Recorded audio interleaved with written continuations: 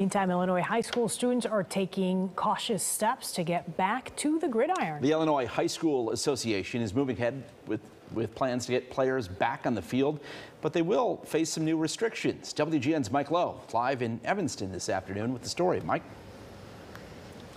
Ben and Lourdes, good afternoon to both of you. The Illinois Department of Public Health reportedly approved these guidelines within the last couple of days, and that means that up to 50 coaches and players can now gather for conditioning, practicing, even games if social distancing is maintained.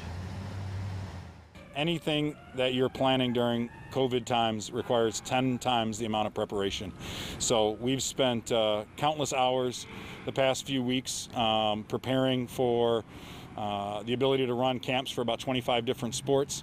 Evanston Township High School Athletic Director Chris Livatino says getting ready for high school summer camps to start again required a lot of work, with the goal of making sports safe. It's a great opportunity to do this in a safe manner, but just to have our coaches be able to reconnect with their kids again, just to see them face to face instead of separated by a TV screen or a computer screen, is going to do a lot for their hearts.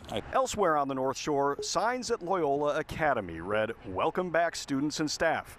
Be safe." Student athletes were greeted by a check-in table with hand sanitizer, masks, and wipes, and a symptoms checklist. We are checking everyone's temperature upon arrival of the school. They do not enter a field or an indoor space without getting their temperature checked.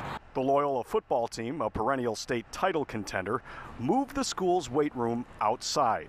This is the outdoor weight room. We had to move the entire weight room outside due to the pandemic. After lifting weights, the players made sure to wipe down the barbells and dumbbells. It all has to be done while maintaining social distance. The team has been broken up into small groups with several sessions throughout the day. Trying to have as much space and air so that keep the campers safe, and we're just really excited to be back out. At high schools across the state, all sports except for volleyball, basketball, swimming, and water polo will be held outside. With Illinois trending in the right direction, there's hope the entire fall sports season will be played.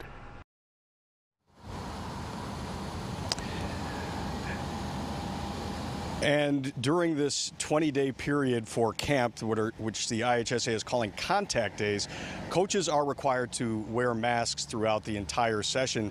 As for fans, if games are actually played, they will be limited to 20% capacity so that they can spread out in the stands. Reporting live outside of Evanston Township High School in Evanston, Mike Lowe, WGN News. Okay, Mike, thank you.